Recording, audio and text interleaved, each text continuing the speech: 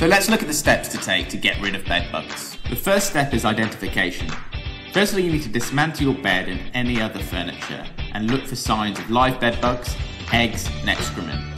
Pay close attention to the cracks and the crevices, and also look around the room with a torch around the walls, carpet and any other wooden features. The next stage is the treatment. Firstly, you need to deep clean the room and also throw away any affected items. Once you've done the deep clean, you need to go about fixing any cracks in the walls. Then you need to decide whether or not you're going to use a chemical or a heat treatment. A chemical treatment is the use of insecticide, whereas a heat treatment raises the temperatures of a room to kill off any live bed bugs and eggs. And lastly, the prevention of future problems. Be wary of any second-hand furniture or antiques that you buy.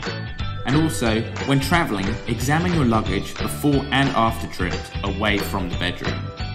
Maintain a clean house and regularly review previously affected rooms. And that is how you get rid of bed bugs.